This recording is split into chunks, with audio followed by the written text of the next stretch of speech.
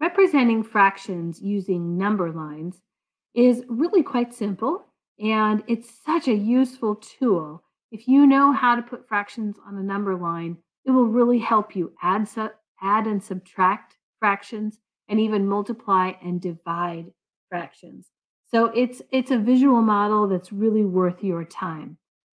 To represent a fraction using a number line, first draw a number line.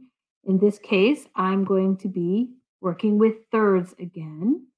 So I have divided my number line into three equal parts. Then I just add my labels. This is 0, and I'm counting by 1/3. So the next fraction is 1/3, then 2/3, and finally 3/3, also known as 1 whole. And the final step is I hop on my number line from 0 to 1/3, and voila, there you have it, 1/3 on a number line.